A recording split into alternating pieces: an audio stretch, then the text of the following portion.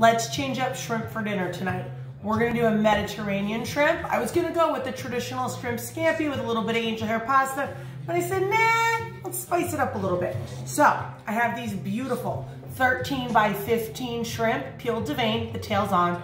We're gonna pull the tail off because bartender Bill doesn't like when I give him a dinner with shrimps with the tails on. We cooked some orzo. I just took it out, it's steaming hot, and I saved a little bit of the pasta water. And we're gonna do blistered tomatoes, some spinach because it's a veggie and a green that will brighten up the dish, and my kids like it, some fresh herbs, we got some lemon, some feta, some garlic and onions, sauteing it all together, tossing it all together, serving it for dinner. And I buy the 13-15 shrimp, sometimes I buy the 16-20, depends on what the price is and what's for sale. I buy them frozen, I keep them in the freezer until I need them, unless it's something like that I'm really trying to do a special occasion, I'll go buy fresh shrimp, but I always have a bag of shrimp in the freezer. Because these are great size too. Someone's coming over last minute, make shrimp cocktail. But at the same time, I want to taste my shrimp in my pasta or my entree. So I marinated them in just a little bit of, you can see I'm taking the tails off right now, but just garlic that I rough chopped, olive oil, salt, pepper, and a little bit of lemon juice as well, and garlic powder on top of the garlic, just so it has a little bit of flavor. I thawed them out the night before, then I marinated them this morning so that I can cook it all together now. Popping the tails off, super easy, just pinch and pull. So as for the tomatoes, I have these on hand. They're just grape tomatoes, and I'm gonna cut them in half. You can get canned tomatoes, which is fine, and use the small dice or the regular dice. You can blister these whole and throw them in. But for my sauce, I'm gonna cut them in half to do this as a one-pan sauce, kinda. The only thing separate that was cooked was the orzo and saving a little bit of pasta water. And then I'll fold it all together. But I wanna cook everything in one pan. For my shrimp, I'm gonna rough chop my spinach. I'm gonna fine chop some fresh parsley, and over at the stove already I have my garlic and onions chopped up and my lemon to add to deglaze the pan. Onions and garlic, our lemon.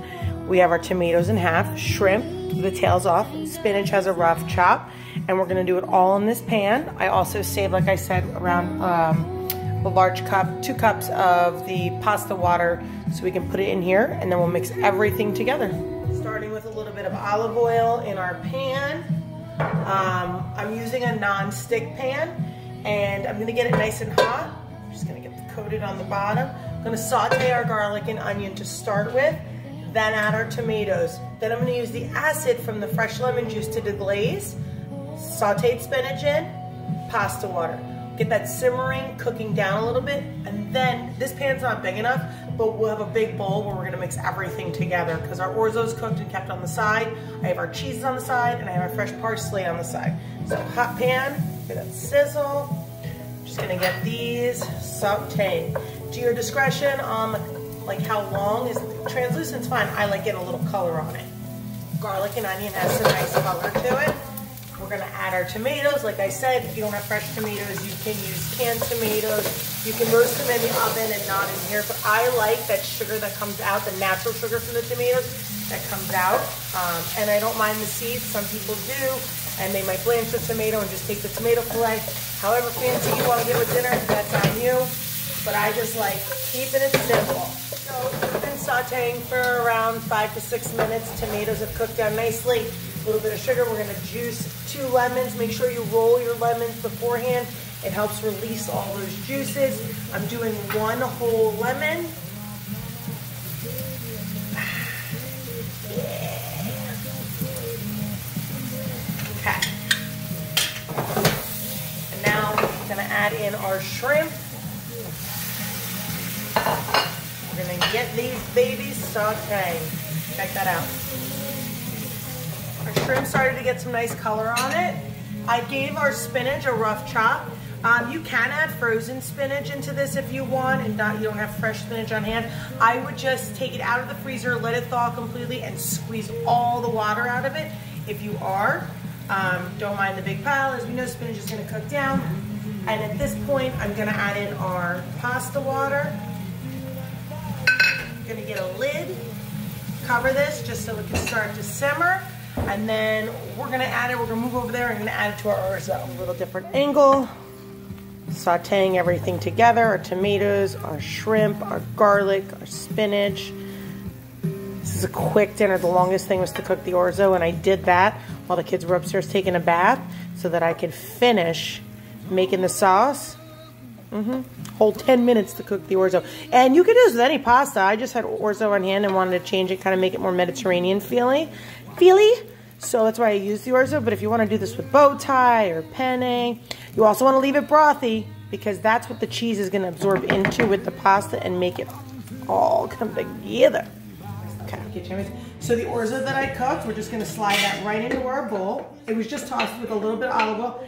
Make sure you do not rinse your orzo. So, took the saute pan, our shrimp and everything, pouring that right in. Like I said, use the nonstick, it's perfect. I'm doing around a 1/4 cup of Parmesan cheese. I'm doing around a cup of feta cheese. Fresh parsley. Now we're just gonna toss. Oh, smells so good. Just give you a peek before I'll go on a different angle. Fresh ground pepper. I like pepper. This is super fresh. You can use zucchini in here if you like as well. It's a great veggie. You can cut up some asparagus tips. I am just gonna put a drop of olive oil in it. Tossing it all together. The feta has started to melt together. Add the olive oil, a little bit of salt. Of course, we're gonna give it a taste. So good. So stinking good. Like, the trick here, I'm a feta fan. So the feta cheese pulls it all together and absorbs all that broth.